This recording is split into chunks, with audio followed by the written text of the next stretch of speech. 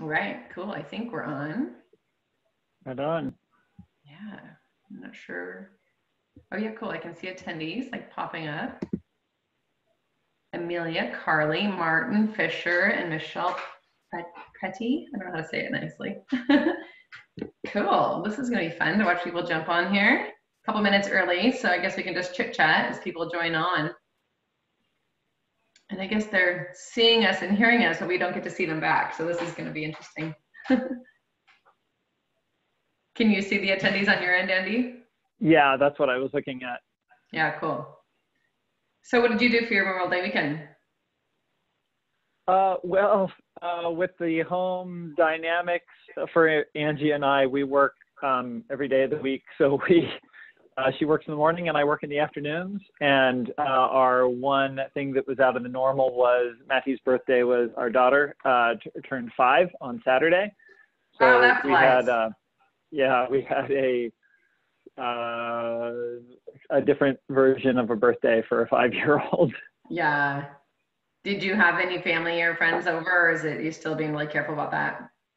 We're generally being pretty careful about that, but we met with some friends from some family on the porch and visited, and we did a Zoom call with them. It was great. She had a good time. That's awesome. Very good. Yay. Well, happy birthday to Matthew. That's awesome. Yeah. Well, this is great. I can see we've got 14 attendees. You guys, we're just kind of going to chat here for a couple minutes if you're just joining in. It's only 5:59, so I think we'll give everybody a couple minutes to get on here before we really get digging into these wines. In the meantime, I'm smelling this wine and enjoying this rosé, so that's good.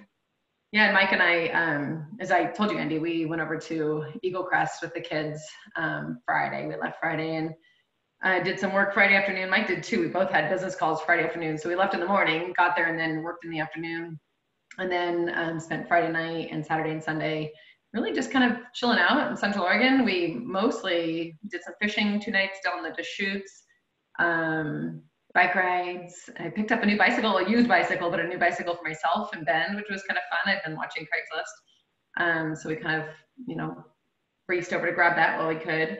And just kind of like had a good time chilling out with the family. We've had so much like downtime with the family. It's been good. Yeah. So it was nice to get out of the house. I could say that. Yeah, that's cool. Right on. I love Central Oregon. Yeah, me too. It was great to get over there. Gorgeous blue skies. Only this morning it was a little bit cloudy in the morning, but then it broke up and it was sunny and awesome. So yeah. And then today, interesting weather, right? It was like when we got here, it was sunny, and now it's like just gray and kind of overcast has come in. Is it like that? Yeah, it's been drizzly and oddly kind of warm and muggy, but drizzly all day. Yeah. Weird. That's the outlier in the next 10 days. I think it looks like the weather's going to be pretty good going. I guess it's on and off, but yeah. That's May. It's not so bad. Totally. Looks really warm on Friday or Saturday, I think, right? It's coming up to like 80 or something. Yeah, it's definitely going to start warming up soon. Good. We have 18 people here. Look at all these names. This is super fun. I'm looking to see if there's many people I recognize. Glad to see you guys all jumping on here. We're just trying to kill a few minutes because we're waiting for everybody to join on before we get really into this too much. I don't know, it's 6:01. I guess we should probably kill another minute or two and let people jump in. 20 people, yeah, they're still coming. So I think we had like 30 people, maybe a little more than that, RSVP'd. So some people will probably just be jumping in as we go. So we won't wait forever for everybody. And I'm sure some people got distracted. You just never know what came up with their Memorial Day. So I might give them a few minutes. Right on. Well, it's great to see so many familiar names lining up. I wish that we had the bandwidth for everybody's faces on there, but it's great to see all your names, and it's getting so much more familiar with each wine club that we have. Hoping that there's some new faces, some new names out there, and that these wines are new to a handful of you. It'd be exciting to talk about some new topics. Yeah, actually, that's a really good, fun thing. If you're a new wine club member or like haven't met Andrew and I, you could use that chat function and say, hey, and then we'll know to look out for you, at least here anyway. We can virtually meet, even though we can't meet in person until the next wine club event. Or maybe you're from far away and won't make it ever. So this will be a new way to connect ongoing. That's really cool too. So we've got 23 people. I think, Andy, maybe you should just kind of jump in and we're just going to kind of chat as we go and make it, interactive and interesting. If people jump in late, that's okay. I think we'll just give a tiny bit of housekeeping up front. So obviously we can't see you, which is a bummer. We're playing it with it this way to see if it's just a little bit easier to keep it focused on the wine. So I'm going to focus mainly on, Andy talking us through these wines so you all get to taste them and get a little bit of an introduction. But in the future, maybe we'll do one where we can see each other. We don't know. We're just trying to learn all this new technology. There will be a couple questions we're going to ask on the poll, which will be kind of fun. So pay attention. If you see a little screen pop up, I'll try to make that function work so you can give us some feedback on what you think about the wines. And there is a chat function, but actually a little bit more effective is the Q&A. If you have any specific questions about the wines or anything really about us at Dobbes, at the bottom of your screen, there's a little button that says Q&A. And hopefully you could just pop into the question there and I will monitor those and prompt Andy with those questions or answer them myself if I can as we go. So a little bit of fun there. So hey, I'm Gretchen. I'll just get started here. It's 6:03. We've got 24 people on, so I figured let's get going. So I'm Gretchen Boock. I'm the CEO at the winery. It's a fancy title, which I kind of hate really. I've just, been there for a long time, since day one actually, almost 18 years now. It's kind of funny to think about that and what a long ride it's been, but a really great ride. So I'm in my home. I'm here in Newburgh and just enjoying this nice relaxing Monday off, which doesn't happen very often. So I'm joined with Andy McVay, our winemaker. And Andy is also in his home up in Forest Grove hanging out. So he might have his daughter toddling around and my 3 children might pop in, you never know. So we'll just roll with it. So hope you all are having a great Memorial Day. Hope you got to do something special this weekend. Enjoy your time with your family and pay respect and honor to those that served our country. And if any veterans are on the call, we want to thank you for your service. So hey, let's just get started. I'll just give a quick introduction to myself. If I haven't had a chance to meet you, if I could see your faces, I'm so much better at faces than names. I would know who's new, who's not new. But for both of you, people that have been coming around and new people, we welcome you. Like I said, I've been with the company for 17 years now. Really kind of held almost every position in the cellar, almost every position in the winery, I should say, starting in the cellar, and worked my way up through the business end of things. And today I'm running this place. It's been a really great long ride. I'm so fortunate to be working alongside Andy McVay, our winemaker, who's been working with us for 11 years now, and so many other great employees that we've got. I'm sure you know many of them, probably most commonly in the tasting room with Matt and the crew in there, but we've just got this great team of people. So yeah, I'm just a native Oregonian, been here my whole life. My family are longtime farmers and growers of both grapes and hops and all kinds of agricultural products here in Oregon. And I got my taste of the wine industry actually through construction, which is kind of funny. My dad actually builds wineries. My mom's side were the farmers. And when I was going through college, I worked for my dad helping to build wineries, swinging a hammer, and worked at Willa Kenzie Winery, actually. That's kind of where I first got my interest. And I saw what was happening in that cellar and thought, ooh, I think there's something to be had there in that wine industry. So that really piqued my interest. And I found a way to weave my background of agriculture and family and food and, of course, wine together through this career path. So I found this at a really young age. I was, I think, 21 probably when I first went to work for Joe Dobbes, our founder. That was in 1999. And I was studying both agriculture, business, and Spanish at OSU. And Joe gave me a call one day and I went to work for him, and I worked with him for a couple of years at Willamette Valley Vineyards, did a couple vintages elsewhere, and then came on to Wine by Joe and Dobbes Family Estate in 2003. I was the first employee. So I've really been there from day one. We've had a really, really amazing path. We started out with very, very humble roots. As you probably know, it takes a lot of capital to get a winery started, many, many years of investment before you get to actually share your bottle of wine. And so that's something that's kind of unique about our company, is that those really humble roots, and the fact that we grew this business out of really very little savings. It was just like a really hardworking kind of a business that, that's how we got it going, I guess, was just working really hard. I think of it like the American dream, like work hard and get ahead. And we did it. through people like Joe, our founder, myself, and all of our staff that have been hired since, and of course, Andy, who's been doing such a great job for so long. So anyway, I could go on and on, but really great ride. And we're so thankful to be able to connect with you guys through Dobbes Wines. It's such a great experience, I think, you know, when you come to the taste room, to get to connect with our staff and really get to experience that very down to earth, you know, great, just comfortable experience you have at the winery. We hope that you always have either, you know, an educational time or a fun time, and just meet you where you are. That's really what we're great at Dobbes. We make amazing wines, and our staff, I think, delivers it to you in such a great way. So anyway, I'm proud to be here and thankful for this opportunity to get to connect this way with you. With that, I'd like to introduce Andy really quickly. You probably mostly know Andy McVay. He's our head winemaker, of course, for Dobbes. He can tell you his own story, but he's done a lot of great things for us for all of these years as well. And he's going to talk you through these wines. But Andy, just maybe give a quick bit on your background before we dig in deep on the wines.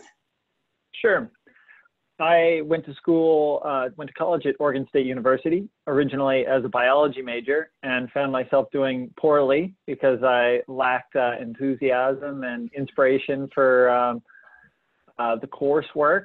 I really loved the ocean and wanted to pursue marine biology, but I was a little bit overwhelmed by all the science courses that I was taking. I happened to be taking organic chemistry, calculus, physics, and statistics all at the same time, and it was a little overwhelming, and I found myself failing. And I met with my academic advisor, and he said that I wasn't any good at science, so I shouldn't do science. But I really loved science. I just needed a better path to be following, a better destination to focus on. And I took stock of what was important in my life. The roots that I came from are based in agriculture. My mom grew up on an 80-acre farm in Banks, and she and my dad raised me and my 5 siblings with a very agriculture-based, hardworking ethic of you work every day, and that's why you sleep well at night, and that's why you appreciate your food, and every day is about work. And when your work is surrounded by family and community, work is always fun. So I've always really valued hard work, and I wanted to pursue science because, well, apparently I wasn't very good at it, and I needed to get better. So I pursued science. Yeah, I pursued science to help me understand the nuts and bolts of the world, why things work, instead of just how they work. So science was integral for a better understanding of the world. And those two things lacked emotion for me without an artistic expression. And when I identified those 3 traits of a career, art, science, and agriculture, I found the conclusion to be wine. It was more of gathering data to draw a conclusion, which is what science is all about. And when I put those 3 things together, it pointed me in the right direction. And wine has always been a compass for me.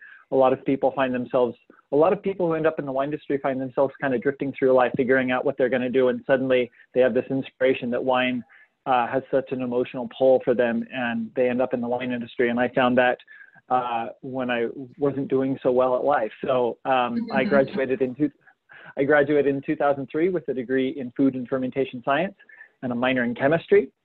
And 2003 was my first commercial harvest. I spent a couple research harvests at OSU, and I started at Dobbes Estate in 2008 as the cellar master. And it's been a great ride. There's so much variety and diversity and quality in the Dobbes program. It's been rewarding every year. It's really a fantastic place to work. Awesome. Andy, thanks for the great introduction. It looks like we've kind of settled in here at 26 attendees, so I think it's a good time to really kind of dig into these wines. Hopefully those of you that are just joining us are catching up and hearing quickly about our backgrounds, but you haven't missed anything yet. So let's jump into these wines. We've got 4 wines that you all picked up this weekend and hopefully have in front of you to smell and taste with us as we go. I'm just sipping on this rosé myself. This is our 2019 rosé that I'm enjoying. So Andy, I mean, we've only been making rosé for, I want to say 5 or 6 years, something like that, but this rosé is very different. So I'd love for you to talk about the why and what and how is it different than typical rosé of Pinot Noir that's coming from the Willamette Valley and typical of what we've done in the past. Like, why'd you do something different? Tell us about it. What is it? all the above. Yeah. So I have a big curiosity about rosé, and a lot of times in the wine industry, people will ask you, "What's your favorite wine?" And that's really hard to answer, but I forced myself to come to a consistent answer about what my favorite wine is, and my favorite wine is rosé, because it can be made so many different ways from any varietal you want. So many different methods, so many different styles, so many different growing regions throughout the world. And in 2016, we made the first Dobbes Rosé. So we made a 2016, 2017, and 2018 Rosé of Pinot Noir from Quailhurst Vineyard from the Pomard clone. And they were all great. And we made them a little bit different each year. But generally, the style was pretty consistent. And I wanted to reinvent the book on how to make rosé for Dobbes Family Estate. And I really like Rhone style rosés, or Provence style rosés, or Southern Rhone rosés. I love Willamette Valley Pinot Noir rosés. So in 2019, we got back to basics and made rosé from Pinot Noir, Syrah, and Grenache in at least 5 different styles, and broke each of those methods down into 2 different paths and aged them and managed them differently. So there was 9 or 10 different components that went into the rosé ultimately, but we learned a lot about, right, Andy? Yeah, well, and real quick tangent about that, about me making things easy, because I love that. I challenged myself with, like, you could have done it a lot easier. 2016, 2017, 2018 were a lot easier ways to make rosé, but I wanted to teach and learn about rosé making by spreading it apart. And it reminds me of how I make stew at home. You know, a lot of winemakers talk about their winemaking roots in the kitchen. That wasn't so much of a passion for me, but I do think about food and food preparation all the time. And a lot of people make stew by throwing a bunch of stuff together and cooking it all kind of at the same time. Stew's supposed to be easy, right? That's not how I make stew. I make stew in a bunch of different components, and then I combine them at the end, because sometimes the potatoes are too mushy, or the carrots are overcooked, or like the mushrooms are too slimy. So I cook all the components of stew separately, and then I combine them in at the appropriate time for texture and intensity and flavor. So some of the onions might be caramelized, and some of the mushrooms are dry sautéed, so they go in at the end, and the meat is usually seared and then introduced with the stock later on. And that's the way I approached making this rosé. Some of the rosé grapes were put into a press whole cluster, very gently squeezed, so we got a very lightly colored rosé juice. Some of them were destemmed and then soaked on the skins for 24 hours, and then pressed, and we got a much darker expression of rosé. That was 2 different approaches for Pinot Noir. And with the Syrah, we whole cluster pressed the Syrah and destemmed some of it and then pressed it. So we got 2 different color expressions. Then 1 container of Syrah, we added 3% whole berries of Syrah grapes back to it. So it was a much darker colored rosé, but we got a carbonic maceration on those whole berries, which is kind of like Beaujolais Nouveau. So it was like really bright and bubblegummy. And the Grenache. So you can show this picture. Yeah, thank you. Thanks for bringing that up, Gretchen. So this is the color spread of rosé that we worked with, and the Syrah is the darkest one, and the Grenache is actually the one on the other end of the spectrum. Mm-hmm. The Grenache we whole cluster, yeah, right there. The Grenache we whole cluster pressed, and it came out looking like a white wine and smelling a lot like Viognier. And I think that was incredible to get white wine aromatics out of a red wine. We see that with Blanc de Noir styles of, a question at home. If you have rosé in your glass, please jump in there and taste along as we go. Totally. We should have made that clear, actually. Let me just jump in here real quick, because we've had some new people attending since we've started. A couple little housekeeping things. First of all, please sip and taste and enjoy as we talk. We're just going to talk through each wine and talk about the why and the how and what we think they taste like. We do have a couple poll questions that we're going to ask you along the way. So be prepared for that. I'll shoot the first question out here in a minute so we can interact that way. And if you have specific questions, push the Q&A button and ask us, and I will field those and layer them in so Andy can answer those as we go. Like there was one other question, like maybe that's it. So good. Yes, sip along. I'm sipping on mine. So we have this big spread of rosé style, from pretty much white wine from red grapes to a pretty dark version of rosé. And all of them were dry, and all of them were fruit forward, and had different levels of concentration. And fortunately and fantastically, the best blend was all of them together. And what I'm really pleased about, for those of you at home who really loved 16, 17, and 18 and thought the wheel, that if it ain't broke, don't fix it, I still think that the style turned out elegant and fruit forward and juicy and fresh. This rosé pairs with a lot of different foods very easily, so it's still versatile food pairing wine. And I think despite doing all those different things, we still got a wine that's consistent in style and quality to the previous 3 vintages. So the 4th vintage of Dobbes Rosé, even though it was made completely different, still holds its own as an elegant and fruit-forward style of rosé. I totally agree with that, Andy. It feels like it's got a little bit more kind of weight through the mid palate, a little bit more kind of interest maybe than some rosés that are a little bit more linear. Do you think that's from some of the different processes you involved, or is it more driven by the varietals that are in it, or was it the pressing and the fermentation process that you did? Those are, it's kind of yes to all those things. I'm glad that you're bringing up the weight, because 2 interesting things about this wine that are different than the previous vintages. It has higher acid than any of the other vintages, and it has more weight. I think more mid palate body. Like the wine sits in your mouth longer, even though it's very acid forward and refreshing and mouth watering. And I really like that dynamic of having a higher acid wine with enough body to stand up to it. It makes it a more lively, vibrant mouthfeel.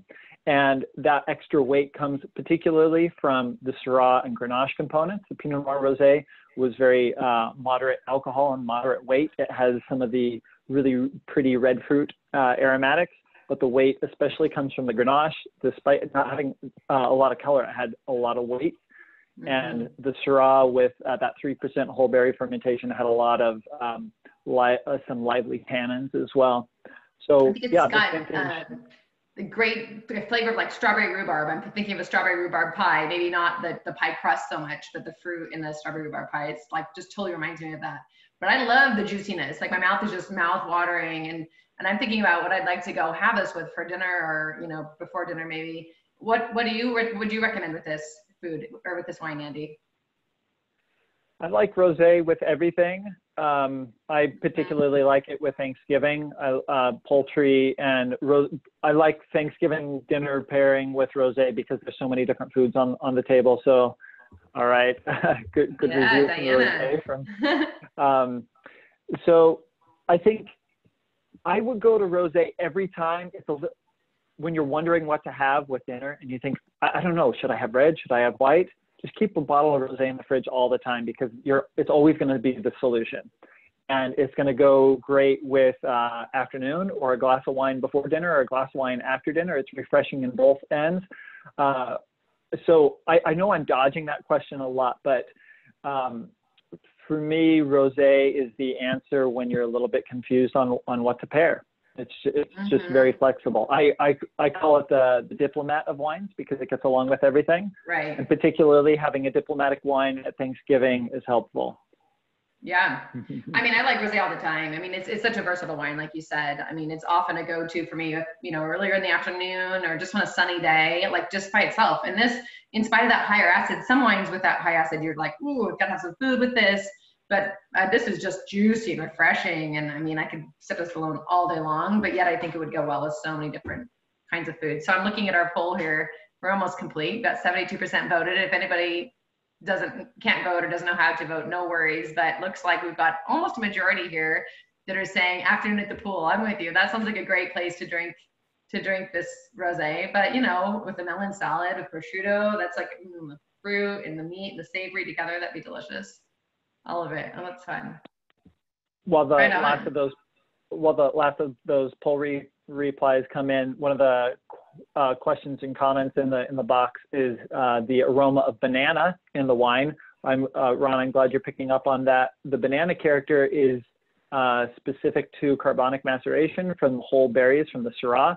So that's like a Beaujolais Nouveau or a whole cluster character. And yeah, that's distinctly from the Syrah component. Yeah, great question. Way to pick up on that. Yeah, and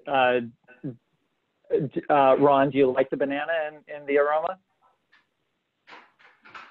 I guess I'll wait for the answer because it's going in by type. But I really like banana as long as it's subtle, because it can be a little bit overwhelming. And certain some of the Syrahs that we did in 2019 that were for red wines have that kind of carbonic, really floral, aromatic to them, and I like it. I think it's distinctly more of an aromatic character than a flavor, and that's typical of a carbonic maceration.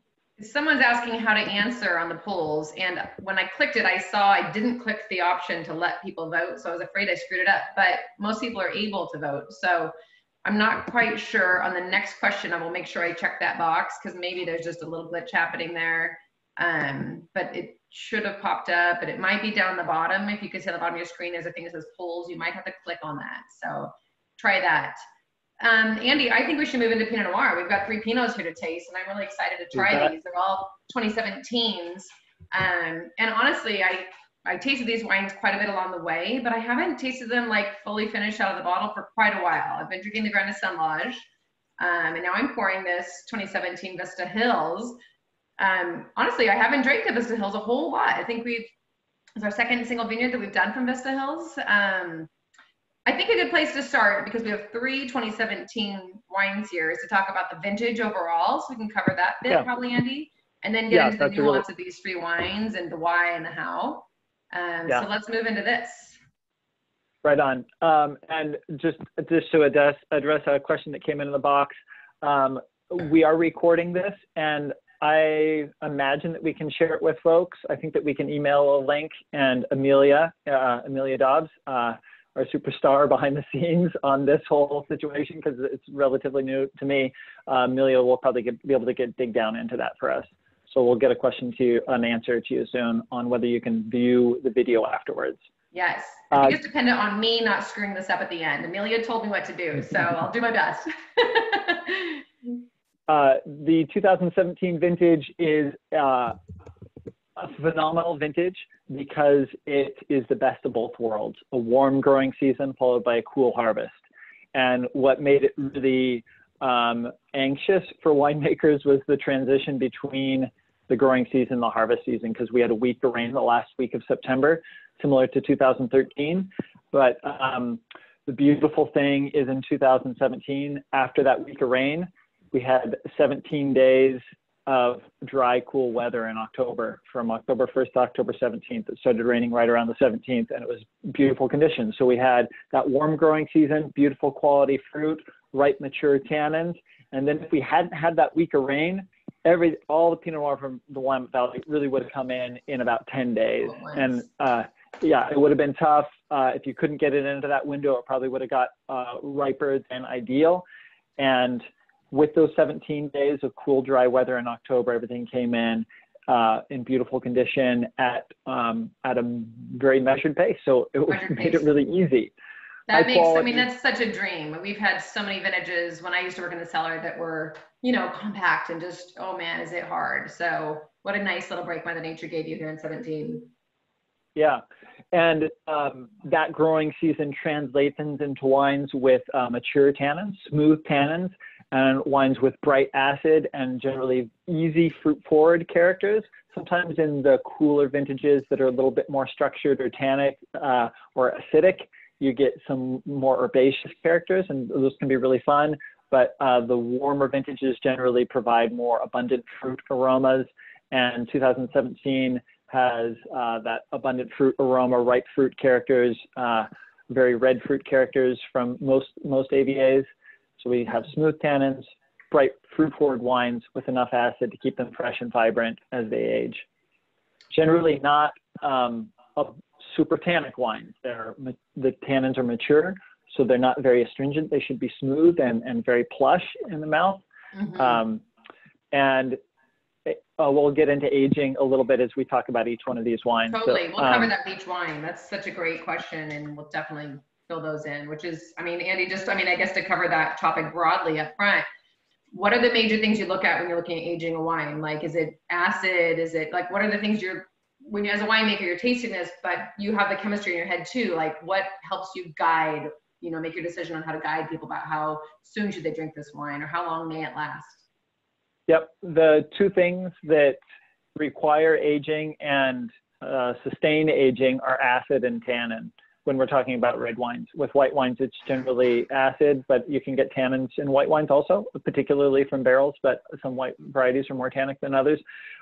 With red wines, we're talking about acid and tannin. Tannin is what requires aging because young tannin is very astringent and drying, and it can require food or time to smooth those tannins out.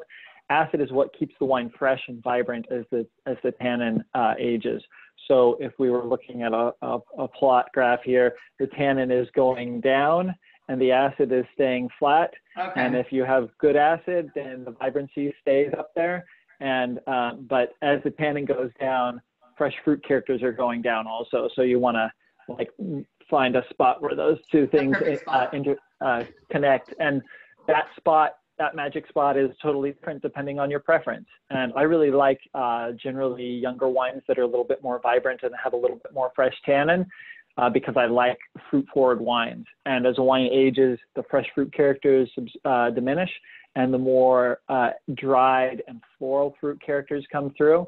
You also get some non-fruit complexity, like Pinot Noir is classic for forest floor, but also mushroom characters, which are really fun. It changes food pairing, the food pairing dynamic. You can get into more savory dishes and more subtle dishes, and like more dried herbs instead of fresh herbs. So the Vista Hills, that's a little bit about aging, and we've put these wines in order of the most ageability. We have a little bit of I know. Right on. Well, I realized I forgot to share the results with everyone, so I did that. Sorry. Yeah, no problem. Well, it looks like we have a good spread of food pairing choices, but it looks like many people are interested in having it by the pool. Yeah, I thought I shared that. I'm sorry. I didn't realize it wasn't visible the whole time. Next time I'll share it sooner. Sorry for the interruption, Andy.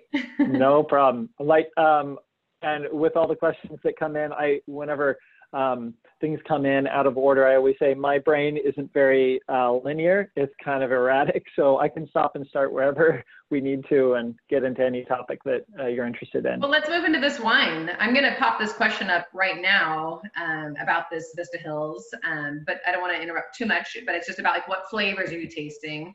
So we'll let people think about that while you talk about this wine in particular. And I don't know if you want to get into the site or just more about this wine, but you take it from here, Andy. Tell us about this Vista Hills. Right on. Well, we selected Vista Hills to be the first Pinot Noir out of these three because of its smooth tannins and red fruits. I think it's a really elegant wine, and it highlights the elegance of the Dundee Hills. Dundee Hills, for me, compared to the other AVAs that we work with, is more elegant, and by that I mean smoother tannins, acid to match the intensity of the tannins, so sometimes a little bit more moderate acid.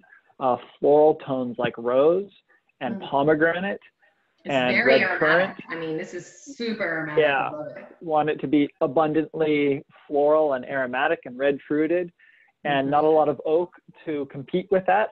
When we're doing an AVA wine or a single vineyard wine, we want to showcase the personality of the growing region and of the site. So all of this is Vista Hills character from 2017. You mentioned oak, Andy. What is the oak regime on this wine? I want to say 22%, which is pretty moderate. I think the tasting notes were probably emailed or sent out with the wine, so feel free to correct I'm cheating. me if I'm wrong. I'm cheating and I'm looking at them, and you're right. Good answer. Okay, good. Yeah, sorry, I put you on the spot, but I was trying to lead you. Oh no, I like that. 22% is similar to what the Grand Assemblage Pinot Noir is for 2017. It's just enough to add complexity without taking away from the fruit. Mm-hmm. And the new oak is going to add a little bit of weight and a little bit of structure, which sometimes is needed in Vista Hills. And I think that's great, and it keeps the wine vibrant and fresh. And now we're talking, the question specifically is about the taste of the wine, right? Not just the aromatics, but what are you tasting in this wine? So talk to us a little about what you taste in the wine or what you're getting in your mouth. Yeah. Well, I think a lot of the aroma of this wine carries through onto the palate. So totally. Cherry and strawberry and pomegranate, red fruits and floral fruits. And I think a lot about floral fruits, like loganberry is a really distinctly floral fruit for me, and pomegranate is, and red currant are. Strawberries are coming in season in the Willamette Valley. So I've been just smelling strawberries at home thinking, yeah, this is exactly what strawberry is. I love it. It reminds me of what red fruit is. And I think Vista Hills has a lot of that. It's a little bit more cherry driven for me than strawberry. Mm-hmm. And the flavors are smooth and juicy, and the tannin is moderate. This wine is great as a young wine. I think it'll improve with time without a problem. It's still young. We're just releasing it. So it'll hold up with time, but it'd be great to watch this wine every 6 months or so over the next 3 years. Yeah. That'd be a great window to be watching Vista Hills from 2017. Because I think this is beautiful right now. I mean, I think this is ready to serve for dinner tonight. Like, it's ready to drink, but it feels like it's going to have quite a life in it, right? I mean, it's very fruity, so maybe that will change, like you said, over time, and maybe some of the fruit will diminish, but it's got a nice asset. I think it's going to hang out. Like, would you say 5 years, 10 years? I mean, you had to guess 7, somewhere in the middle? Yeah, and when aging wine, the question of how long to age wine is really a personal choice. If you like super smooth wines with less fresh fruit character, then aging them longer is good, and like 5 or more years would definitely get this wine into that super smooth with less fruit character, fresh fruit character. And I think over the next 3 years, this wine will be really dynamic and a really great drinking window. And beyond that, we'll get into some of those more aged characters, and the tannins will soften out more, and the acid will show through more as the tannins go away. One of the questions. Tracy, yeah, I was going to say, Tracy has a question about the site and the elevation. And of course, I know Vista Hills Vineyard pretty well. It is pretty close to the top of the hill there, right? I mean, it's over on Raymond Orchards Road, so not up Warden Hill Road, right up from the winery, but kind of the next main highway over, if you will. I mean, the road, country road. But I don't know the exact elevation, Andy, do you? And, how did that affect the character? Yeah, it's a high elevation, and for the Dundee Hills, that means like around 800 feet. For me, there is spots in the Dundee Hills that can get up to 1,000 feet, but they're more rare. Vista Hills is what formerly known as Vista Hills, now Domaine Broye, owned by Coppola. Vista Hills is adjacent to the Domaine Serene vineyard, just downhill from there, and it's around 800 feet, but it goes down to the low 700s. And the blocks we get are pretty consistently in the same elevation, right around 750 feet or so. And that site, because the elevation kind of starts leveling out there, and it's at a full exposure spot, so it tends to be a warm site. And in that warm growing season of 2017, Vista Hills got ripe and needed to be picked in a really small window. In these classic Oregon viticulture is putting grapes in the warmest site possible, and in warm vintages they have a really small picking window. That's the pro and con of a warm site in a warm vintage, that you got to get in there right when the getting's good. Unfortunately, I think we nailed that window beautifully. 2017 has all that ripe red fruit aroma is a result of that. So high elevation vineyard, south facing slopes. It's 2 clones, 114 and 777. Because they're a blend, I don't really get into the clone personality here. Not a lot of oak, so the terroir is showing through, the culture of the site is showing through, and just like pristine condition fruit. It was beautiful to work with. Awesome. That's great. And it looks like the audience is pretty much agreeing. 80% of the folks saying that they really are tasting that dark cherry component in it, which I think is very prominent as well.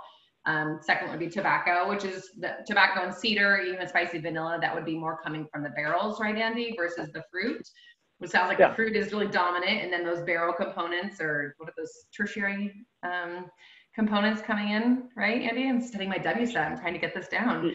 Oh yeah, right on. Yeah. Yeah, I'm glad that the red fruit is showing this clearly. Tobacco is a character that can come from barrels or whole cluster and sometimes stems, and some AVAs and vineyards are a little bit more herbaceous and get tobacco just from the character of the vineyard, like Momtazi is that way. That's and right. Dupuy can be, the McMinnville AVA can be like that, the Eola Amity Hills AVA can be that. Like that. It generally comes from a cooler sites with more wind exposure. But did you do any whole cluster in this wine or not? No, and I try to avoid that with single vineyard wines and AVA wines because it takes away from a whole cluster. You can turn it to 11, and it. Although the stems are from the vineyard and that's part of the terroir, but it really changes the personality of a wine. So I usually use that in blends that are not AVA or single vineyard specific, or if I use them in one of those terroir driven wines, it's at a small percent, like less than 7%. Got it. So no whole cluster in Vista Hills. So I'm looking at the clock. We better move into Patricia's. We've got 2 wines to go and we got just under 20 minutes. So let's pour this 2017 Patricia's Cuvée. Love this black label. It's always been one of my favorites. And you know, Patricia's is a wine that we've been making really even before it was called Patricia's Cuvée. It was called Cuvée Noir for a long, long time. For those of you that have been club members forever, maybe the first 5, 6, 7 years, this wine was the black label and called Cuvée Noir, like the black blend, if you will. It was kind of like, you know, a sexy dark black label that we really thought, you know, was a showpiece.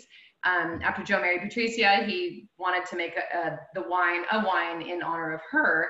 As you know, we have the wine that's in Amelia's namesake, or crafted for Amelia, which is the Amelia Rose Cuvée. It used to be called Skippers. That was her nickname when she was a kid.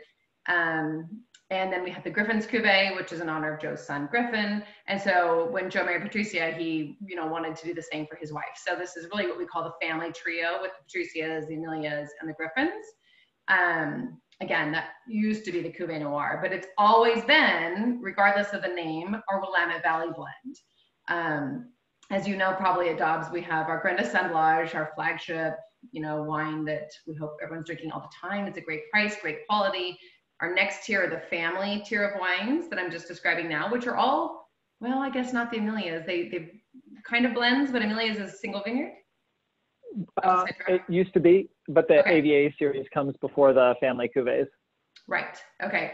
Oh, you're right. Yep. And we add those later. But then we've got our single vineyards. That's what I was trying to touch on, is we've got the single vineyards that are just coming from one site. So we have one site, and then we have blends where the winemaker really gets to get your fingers involved and pull from various sites within a given AVA to put together components that, you know, just meld really well together to give us the complexity we're looking for. So Patricia's Cuvée has the constant, what I was trying to get to is that it's always been a Willamette Valley blend, and just a blend that kind of hits on all fronts in all ways. So Andy can get into the details there. Yeah, tell us about it, Andy. Yeah, the family cuvées are what I call personality wines. We can have a personality that comes from a single vineyard or an AVA, but you can have a personality of a person as well. And these are winemakers cuvées, so we get to pull from a bunch of different locations, like Gretchen said, and and through that blending, we get consistency. And every vintage, Patricia's is supposed to be an opulently styled Pinot Noir. Opulent is probably is a little bit subjective depending on what your experience in life is, but from a winemaker's point of view, opulent means a lot of everything. And a lot of fruit, so you can have a lot of oak, a lot of structure for aging, but a lot of plush body so the wine is enjoyable to drink while it's young. Quite a bit of acid to keep your mouth watering to combat those tannins. So it's got to be a lot of everything. And I think that's what opulence is. And so many folks come into the tasting room and we make 10 different styles of Pinot Noir for Dobbes Family Estate. And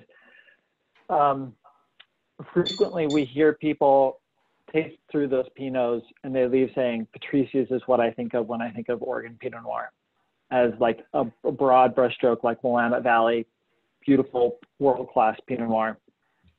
So, wow. Yeah, a lot of everything. It's got to please everybody. And from Joe's point of view, if he's going to make a wine named after his wife, it's an individual's spouse means everything to them. So it has to play on so many different levels. And I think that's a tall order to fulfill. When I go to blend Patricia, I have to maintain that super high quality the standards that Joe set. So this wine is amazing. I'm just smelling it. It's like it's just coming out of my glass, this aroma, and then I of course I'm sipping on it now, and it's just got so much complexity, Andy. I'm really impressed with it. Tell us about what sites it's come from, or what is making this so opulent in all the ways. What have you done with this wine? Yeah, well, sometimes I can find the same personality in a bunch of different sites and put all those things together. It's like, oh, I love this, I love this, I love this. They're all the same color spectrum. I'll throw them together. And other times I find structure from one vineyard, dark fruit from one vineyard, floral components from another vineyard, oak from a different vineyard. And in 2017, it's a little bit more of that, where Jean Ray is 40% of this wine, and it's more red fruited, but like plush strawberry components. And then 30% of the wine is open claim vineyard, and it's the 943 clone. Club members who remember the 2016 vintage, our 30th harvest Pinot, we did a single barrel release and sold it all in futures, but that was the 943 clone, aged in a new oak barrel. So if you have some of that 30th harvest Pinot, 30% of that wine, 30% of this wine is from that block, 943. 943 is distinct because it has little berries and big berries, and all the concentration of little berries provide superpower, and the big berries are really plush and ripe characters.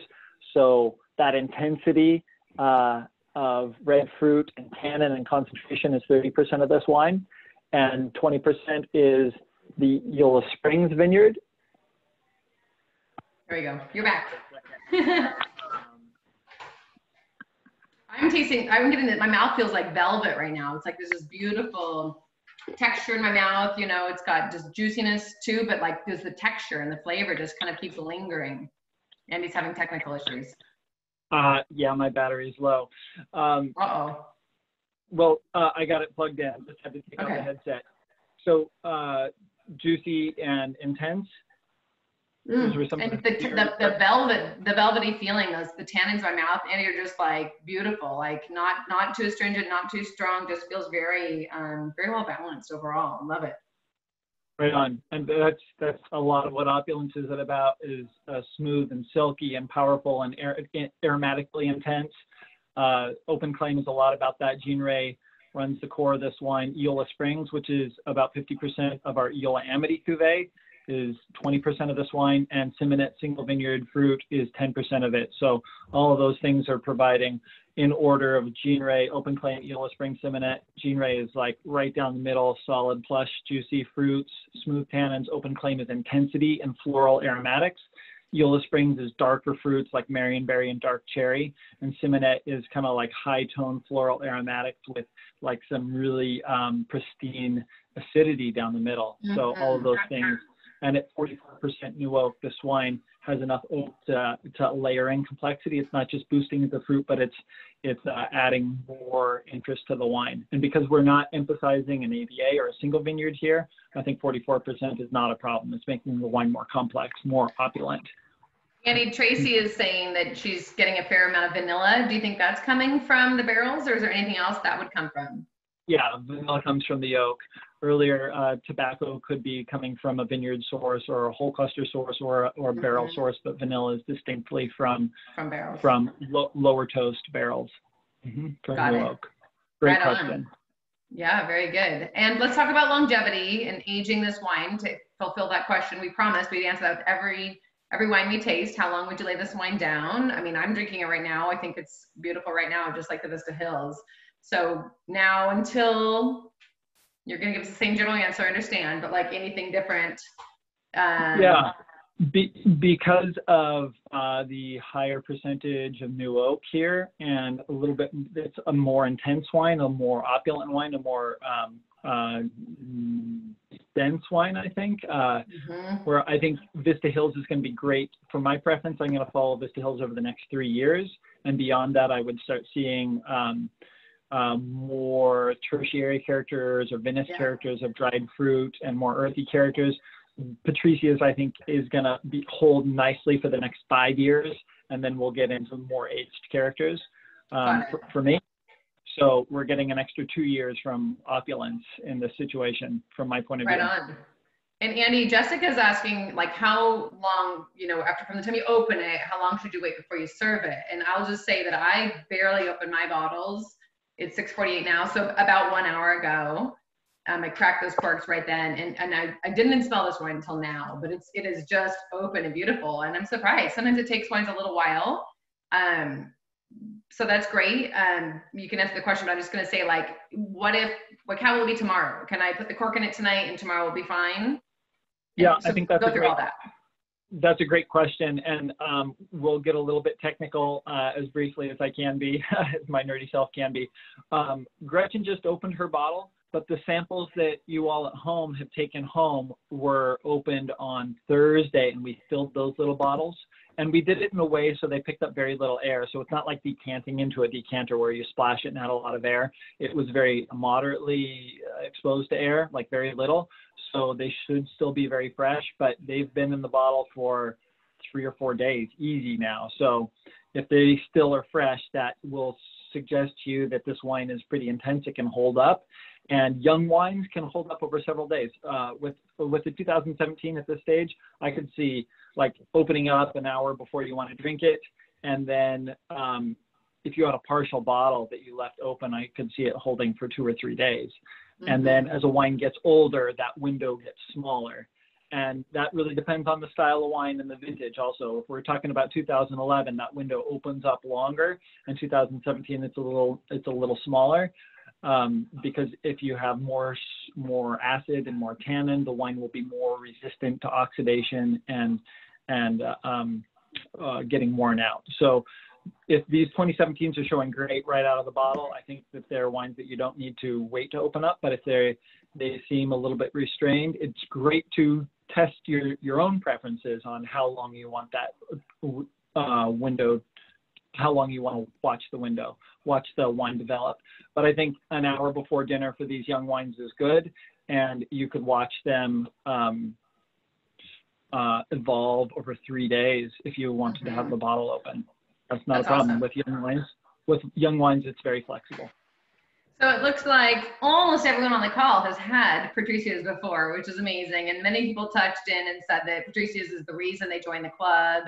That's great. I mean, it's been it's like I said in the beginning, it's a wine we've made since, I have to remember, we made Amelia, the Skipper's Cuvée was our very first wine that we made from 2001 vintage. And we layered in the Cuvée Noir, I think about 2003, 2004. And then again, the name changed to Patricia's, but the same style and intention of this wine has been there from a lot of years. So no question that a lot of people have been exposed to it. It's a favorite in our tasting. We've been pouring it for a lot of years. So that's great to hear that most people have had it. And the couple people that haven't had it yet, that will never happen again. I love that. That's great. So definitely enjoy this wine and hope you get it again. And Andy, somebody wants to know, why aren't you drinking with us tonight? I thought about typing in the answer, but best for you to answer. Yeah, I'm drinking water from my favorite Iris cup tonight. We are in the midst of blending 2019 Pinot Noirs for Dobbes Family Estate, and my mouth is just torn apart. So I'm in a recovery mode. I tasted wine for about 2 hours today, and as often as people say, winemaking must be so wonderful. You get to taste wine all day, right? Like, it's very tiring on my palate, and my gums are kind of like pretty worn out and sore, and so is my tongue. So I'm going to drink beer. It's a rough life. I mean, it's a rough life. Where's the poll question? Who feels sorry for Andy? Just kidding. I'll get better. Right I'm not complaining, but I am drinking water. And I love it. there's a question. There's a question about decanting wine to open it up. Yeah, you can shake the heck out of it. There's this great video on YouTube about the Australian way to decant wine, and they take the screw cap off and they pour a glass out. Yeah. And they just put the screw cap back on and they shake the heck out of the bottle, and then they put the glass back in and they say, that's the Australian way to decant. So yeah, the more you aerate a wine, the more it'll open up. Thanks, Carly. I appreciate that. So yeah, you can aerate it. One of my favorite decanters at home is a mason jar, because I can screw the lid back on and shake the heck out of it, and then I can pour it in mason jars or a dime a dozen. I'm not so worried if I break it, and they're very sturdy when they tip over in the sink. So yeah, you can decant and aerate to help a wine open up more.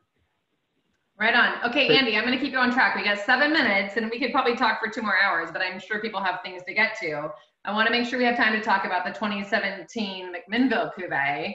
Again, this is the AVA series. Andy caught me because I moved right into the family wines and then the single vineyard wines. But a couple of years ago, we launched this new line of wines. They're all in this gray label, and we call them the AVA series. We have a wine club kind of structured around it called our Essentials Club.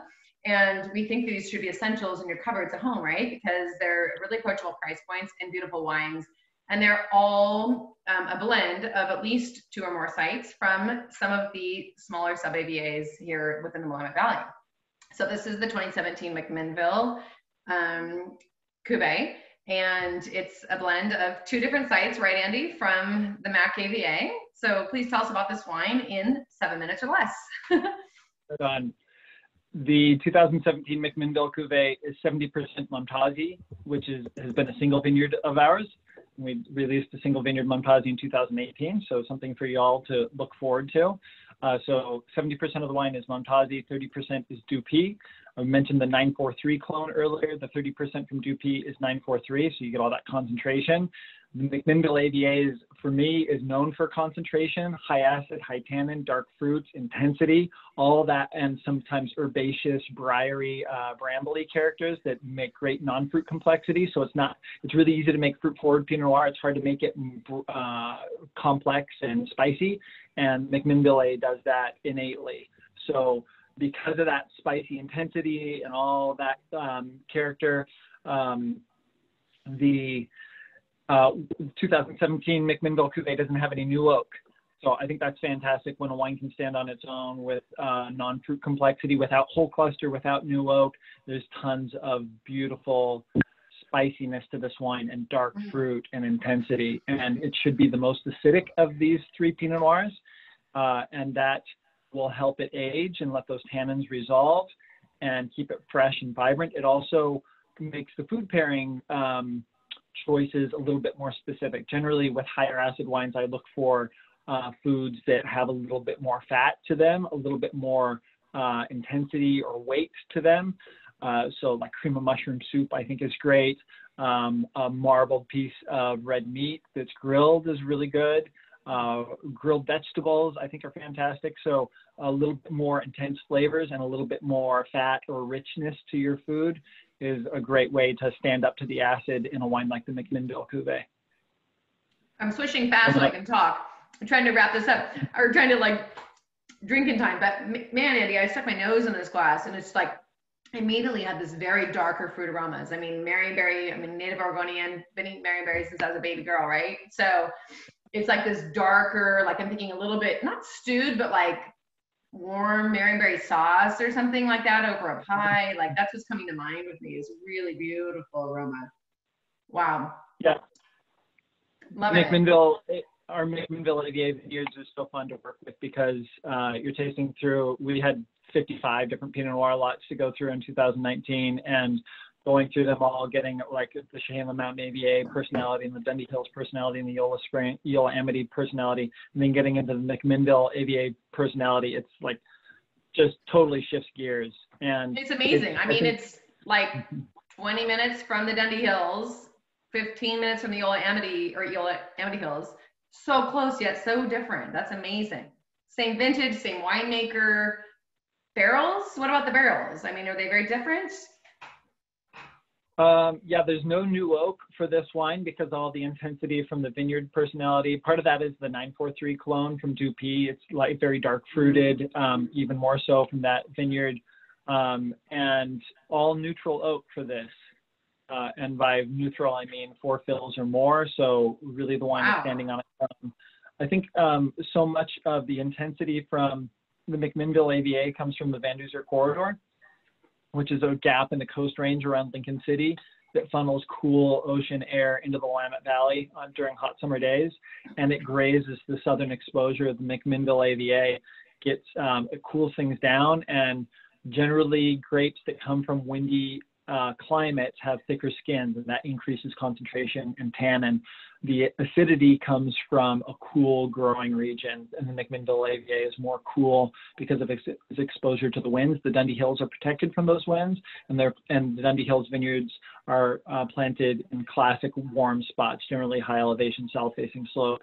And the McMinnville AVA is a little bit more especially the Mumtazi vineyard is planted at tons of different exposures, and it's a cool area. So it holds its acid, it has thicker skin, so it gets more concentration. I think it's fantastic. It's amazing. I mean, I've been in this business for 20 years now, Andy, but like, I don't have the opportunity to sit here and talk about wines with you very often and taste, these wines and just hear the details. And I would say, once again, I'm blown away with same vintage, same winery, similar, you have your range of coopers you work with, the barrel makers, they're all going to, of course, vary in toast levels, all those things. But the uniqueness really is coming from the sites. And I think that's really something you're letting shine through in these wines, because these wines are very different from one another. And I think that's amazing. I love to just understand what is that terroir we're enjoying here in our glass and what is the real difference, because they're right down the road from each other. Yet so different. That's so cool. And of course, you've got your tools with barrels, and you can more new oak, less new oak, toast levels, all those things. But really, it's the fruits, what Mother Nature gave us, and how you're working with that, and how you're bringing that all together. That's amazing. And I'm looking at the poll results here. I'm going to end this poll and let you guys see the results, because I think this is really cool. Pretty similar spread, right? Like, love it all. Dark fruit aromas. That's what I got at first, was the aroma on it was such that dark fruit just stood out. But right behind it is the fruit and herbal spice palette. That's and the tannic structure. Yeah, I think it's all nicely balanced, and that's beautiful. Nice job, Andy. Those are some great wines. Thank you. This has been a lot of fun. We've had a couple comments of folks moving on to dinner or their other evening activities, and it's really reassuring to hear that you guys that we've got some positive response, and folks who have a hard time to get out to the winery. I miss so many of you currently at the winery, but over the years there's some folks that just can't come out because they always have some sort of home complication, and I'm really glad that we can see a silver lining of our social restrictions right now to find a new way to reach out to you and still be able to share some time with our extended family. Totally. I totally agree with you. I echo everything Andy said, and just thankful to have this opportunity to connect with you guys. Looking forward to being there at the next wine club event or whenever that time comes again. So yeah, I hope you guys had a great Memorial Day and a great weekend and a nice 4-day week ahead, which will be kind of a nice, quick move. I'm looking at these questions. It sounds like everybody's really loving it. Wants to do it again. That's great. Yeah, happy to have, the use of technology to find a way to connect. And Andy, of course, thank you for making great wine, so we have something to talk about. It's a good distraction from all this stuff you're hearing on the news these days. Looks like there's no other questions.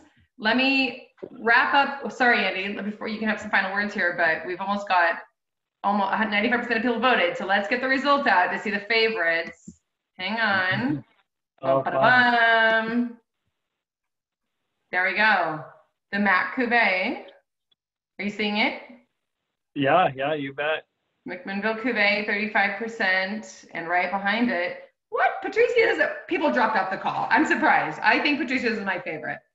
I'm surprised to see these results. I'm like, somebody's not voting. This can't be fair. That's great. Well, because 3 people like them all. Right on. I think Patricia's Cuvée is going to come back around with a little bit more time, and that makes sense considering opulence is sometimes intensity, and that'll come around. I'm glad to see so many people. There's a pretty even spread in the top rankings also. So I like that there's a lot of diversity within these wines. I wanted to mention a couple things because we haven't had any comments about or questions about the 2019 vintage.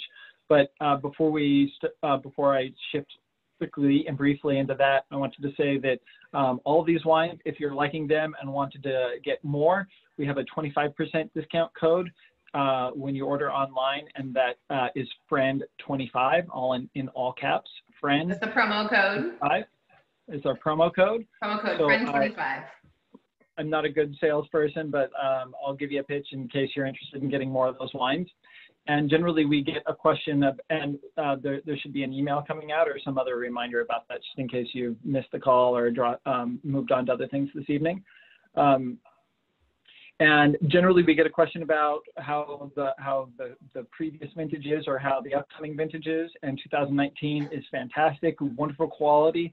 Wines that still have really great ripe fruit intensity with more moderate alcohols and elegant acid. They're beautiful wines, generally lower in alcohol. We didn't really get much past 13.5 in 2019, but really nicely balanced wines considering cooler harvest and cooler transition into harvest.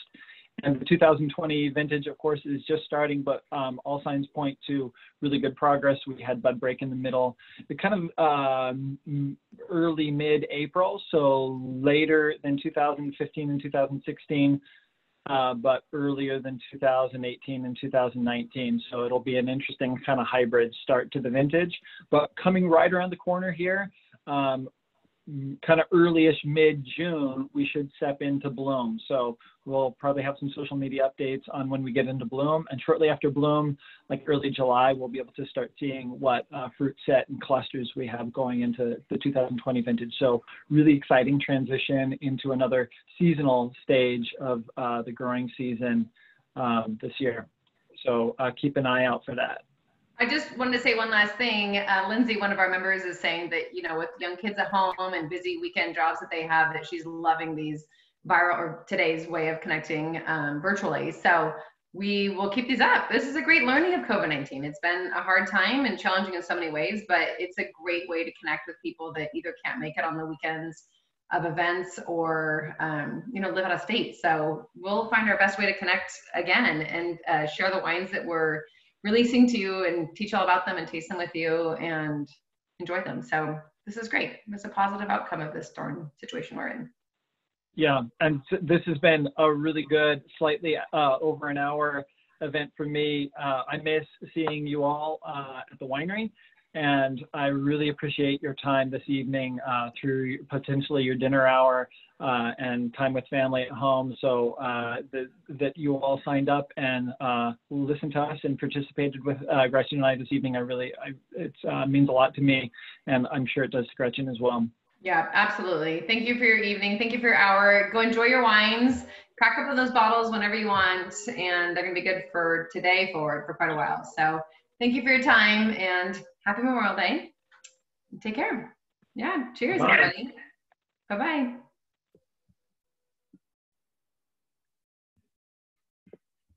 Oh, also huge. Oh.